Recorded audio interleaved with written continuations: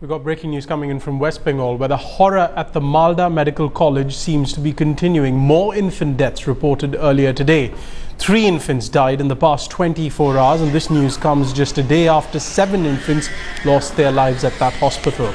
According to authorities at the Malda Medical College, the infants were all less than 28 days old and were malnourished and had displayed respiratory problems. West Bengal has witnessed many infant deaths in the past, with a large proportion coming from Malda district.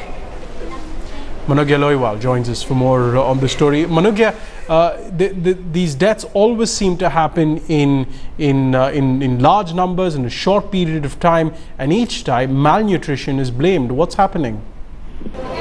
Well, it's the dismal state of affairs of the health facilities in West Bengal that can be blamed upon, because of the fact that the number of people, the number of infants who've died in 48 hours is now raising to 10.